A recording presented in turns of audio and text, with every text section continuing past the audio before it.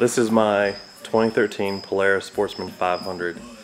This video may be helpful to you if you were considering this bumper that comes from Polaris. Warning on the installation of this that the lid for the compartment storage area will not open all the way without being constricted by the bumper. But as you can see, there's plenty of room for it to open fully. Even if I pull on it, it might touch, but as it sits right now, the cables are fully extended.